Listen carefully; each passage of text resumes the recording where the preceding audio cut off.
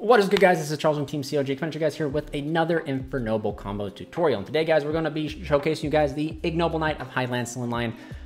This card right here allows the deck to pretty much play around any sort of hand trap or disruption before our 5th summon, before we get to Angelica, before we get to our important Isolde. And by just playing this one card here, you open yourself up to like multiple 2-card combos. By multiple, I mean like certain 2-card combos that we didn't have access to before. That gives us a 53.7% chance to pretty much open a way to stop hand traps with just 2-card combos. Now, with that being said, I'm not the greatest with math and probability, but the good people who are good at math in my Discord ended up doing the probability, and that's what we ended up getting. Now, if you include the OGiOh plus the museum line, that increases the probability up to like, I think 55 or 57. Then you end up including like the connector plus the Rhoda. You end up looking at around like 60 to 65% chance of always being able to like protect your combos from hand traps. So without further ado, if you guys want to help support the channel, check the links down in the description below. If you guys plan on buying anything from Dune, use that TZG Player affiliate link, costing you nothing but giving back to the channel. Also, if you guys enjoy the mat you see here, I got good news. It is getting revamped in a new fashion. And we also have another 2-player cloth playmat called the Song of Roland coming out soon. And once those drop, if you guys want to get 15% off, Dropkick. That's right, I said it. Dropkick that join button, become a member, getting 15% off, supporting the channel, and get me putting into it, man. Like, the more that goes into it, the more time I can pay for an editor, so I don't have to edit the videos. You know, like if you guys don't know, I'm a travel nurse. So it just allows me to put better quality out there for you guys by putting, you know, a little bit of support into me. Get knighted, get your names at the end of videos, get access to like Discord perks and rewards. Like I said, the 15% off on the store when like more merch and stuff drops.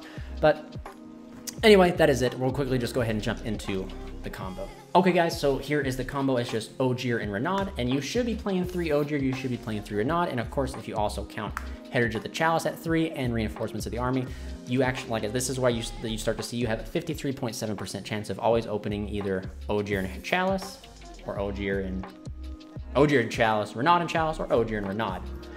So then we will just go ahead and go here. Like I said, this line uses Laundsallyn to be able to allow us to put up a gear free before our 5th summon and before we commit to Isolde or Angelica, which protects us from plethoras of hand traps. So we're going to start out our turn by normal summoning out the OGiOh. OGiOh's effect is going to go ahead and send us the gear free. Then from there, we're going to go and special summon out the Renaud, adding back gear free. Then we're going to synchro summon into our Ignoble Knight of High Laundsallyn. This is our 3rd summon. Laundsallyn has a very cool effect that it just allows us to equip Noble Arms card from our deck to it. And this is what allows us to play under Droll. For those who don't know, the Infernoble Arms have insane second effects that sometimes never came up when we used to play, but now we get to utilize the second effects of the Infernoble Arms quite a bit. So if you end up getting hit with Droll, you use Laundsallyn to go ahead and grab yourself back the Joyous, to grab the Almus, and then you can end up linking it off if you have different extenders, etc. through a Droll. But right now, we're just showcasing you what this combo does and how it gets you to the anti-gear free, or the anti-hand trap using the gear free. I don't know why I always do that. I always want to say anti-hand trap, but I also mean like the gear free line, so I always say anti-gear freed, which that's not what it is. But anyway, Durandal's effect, you will destroy it to go ahead and grab us the Turpin.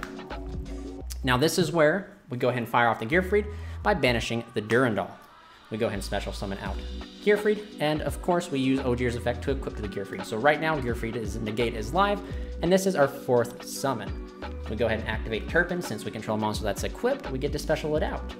And then we get to go ahead and link summon into Isolde. Now for those, remember guys, Turpin will only banish itself if it is summoned from the graveyard using that effect. If it's summoned from the hand, it goes right to the graveyard. Isolde's effect, you go and add yourself your Fire Warrior of choice. Since I'm no longer playing Roland, I like to go ahead and grab the red layer so I don't draw it. And then we'll go ahead and use her effect to go ahead and pay the cost, sending 1 to go ahead and summon out the Ricardetto. Ricardetto will bring out the Turpin. Go ahead and we synchro summon here into the Queen Angelica. On summon allows us to add a monster, or allows us to add a card that lists Emperor Charles' name in its text, or Horn of Oliphant. Of course, if you guys don't know, the card of our choice is going to be Museum. We will go ahead and activate the Museum using its effect to pay 12 to grab us Almus. Almus is a fantastic recursion card for us. Now right here, guys, we will go ahead and activate the Phoenix Blade, banishing the Ignoble Knight of High Laundsallyn and the Renaud to go ahead and add it back to our hand. We'll then go ahead and attempt to equip it to Angelica, we get to chain Angelica's effect to go ahead and dump. And then banish itself. Now you can send a plethora of cards, however, we'll go ahead and send Oliver. This will then banish itself, and then this will go to grave, summoning from the extra deck, or maybe if you like to roll that way, you summon from the main deck of Roland. I don't know. But you go ahead and summon out the Roland. Remember guys, they see us rolling, they hating. And then we're at this point here. We go ahead and activate the Turpin to go ahead and equip itself to the Captain Roland, using the field spell to special summon the Turpin. We then conduct a synchro summon, making Charles the Emperor, myself. We will then go ahead and attach the Almus to Charles, and then we get to link off here into Charles the Great. Chainlink 1 Charles the Great, chainlink 2 Almus. Almus is going to add us back the Oliver that we sent earlier. And then Charles the Great will equip. So I apologize if you guys can hear the train. It is what it is. So we are at this point right here.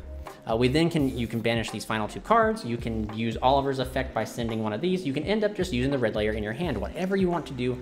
You don't even have to use the Oliver, but I recommend using it just simply because you're going to be able to pick up pretty much anything you want. But we're going to go ahead and use Oliver to go ahead and pitch this right here to special summon it. And then we go ahead and use the Isolde and the Oliver to go ahead and step on up into Route 10. Now, right here, we are looking at a Spell and Trap Negate, a Battle Phase Pop, and of course, the good old-fashioned Gear-Free Monster Negate. We'll go and activate Oliver's effect to attach itself here to the Charles the Great. And then once we do that, we can get ready to move to the end phase. So we move to the end phase and we summon out Angelica, and then Charles' effect will pick up an equip spell from the graveyard. You can choose Almus, you can choose Phoenix Blade, whatever you really want to do. I like to choose the Almus because if we do end up losing the Charles, we can recur ourselves one of the cards we have in our graveyard. We'll go ahead and equip the Almus, and then we'll actually use Charles' effect to end up equipping this. You can equip Ogier if you'd like to go ahead and get the full protection from being targeted or destroyed, or if you want to recur more hand advantage or more resource, you can actually equip the Malgus. Since we don't really have a lot of combo sequences or a lot of combo lines using Malgus, we'll just go ahead and use it. So we're going to go ahead and attach the Infernoble Knight Malgus. We will actually use Charles' effect during the end phase to go ahead and pop the Malgus.